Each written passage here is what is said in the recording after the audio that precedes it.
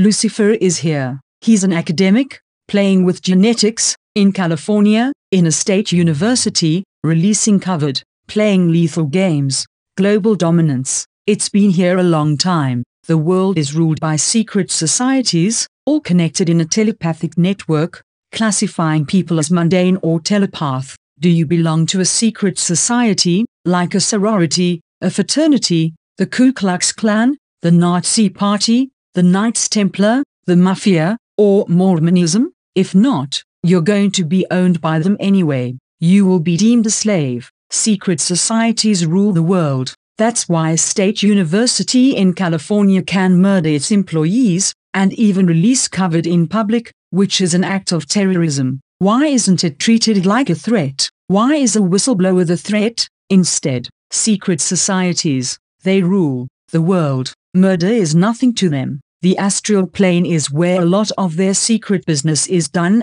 especially decisions to kill and cover up. Hitmen, plague, worms, nuclear contaminants, released in society, all being discussed by these secret societies, who use the Bible as their source of secret rites and passwords, and now they seem to be covering up that the orbit of the Earth is deteriorating, and mind-wiping people who found out what NASA detected. Fight back, stay in the word of God, rejoice, O ye nations, with his people, for he will avenge the blood of his servants, and will render vengeance to his adversaries, and will be merciful unto his land, and to his people. Happy art thou, O Israel, who is like unto thee, O people saved by the Lord, the shield of thy help, and who is the sword of thy excellency, and thine enemies shall be found liars unto thee, and thou shalt tread upon their high places. And it came to pass, as the enemy fled from before Israel, and were in the going down to Beth-horon,